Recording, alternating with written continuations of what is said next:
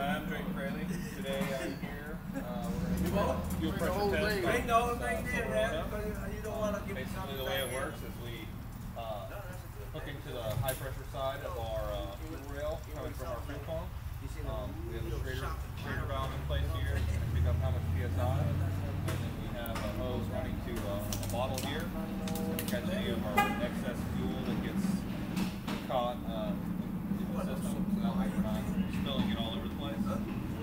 First thing I'm going to do is have them start the car. We're going to see what the PSI reading is off of that line. With the key just turned on, not actually started. And then we're going to start the car. We're going to see what the PSI reading is then. And then we're going to rev it up to about 2,000 RPM and see what our reading is there. Daniel, go ahead and just turn the key on. Maybe it looks like it's too small, but you try it.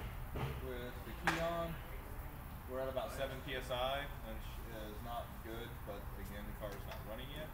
So we'll see what reading we get when we actually start the car. Go ahead and start the car.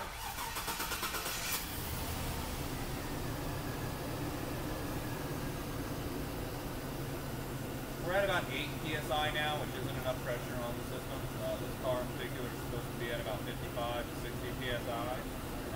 So we're already thinking that there is a problem with the pressure in the system, anyway.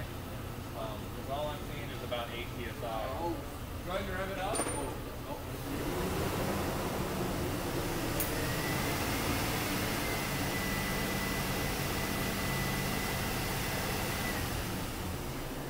With it rev, we're only getting up to about 8 PSI, so I would say that there's probably a clogged fuel filter or fuel pump that's gone bad itself.